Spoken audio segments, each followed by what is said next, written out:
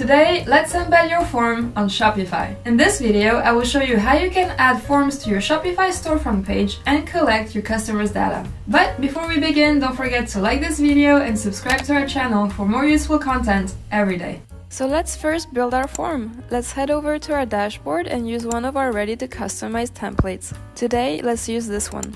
As you can see here, this is a multi-step form. You can add new fields, remove fields. You can also change the look of your form here in the Design tab.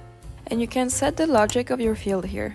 In the logic page, there's a diagram illustrating the order of your fields showing on your form. You can create your logical conditions and calculations for each field. For example, if your question is number 4 and answer to another question is number 3, then jump to a specific field that shows your personality type. You can set multiple conditional statements on each question. This way, your form shows the next questions based on the user's responses. On multi-step forms, each question is shown on a different page. On the single-step form, all your questions are shown on a single page. For example, with the single-step form, you can set your logic to show or hide depending on each answered questions.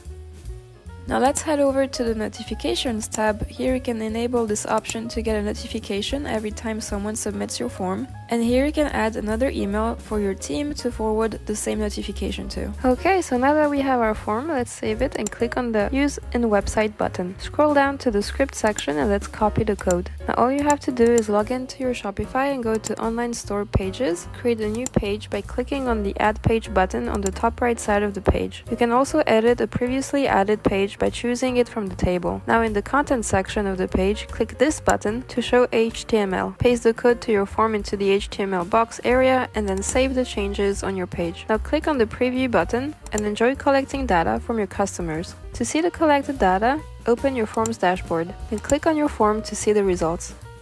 And now let's test the changes, and so you can learn from your customers' data. Formulu gives you charts to easily understand the data you collect in your forms. Formulu Customers Data Platform provides you with easy-to-use tools to translate your data into impactful actions and marketing campaigns. You can sign up at Formulu for free and start empowering your business to grow even faster. I hope this video was helpful. If you have any questions, please leave them in the comment section below, and please don't forget to like this video, subscribe, and share with your friends. Happy formulating!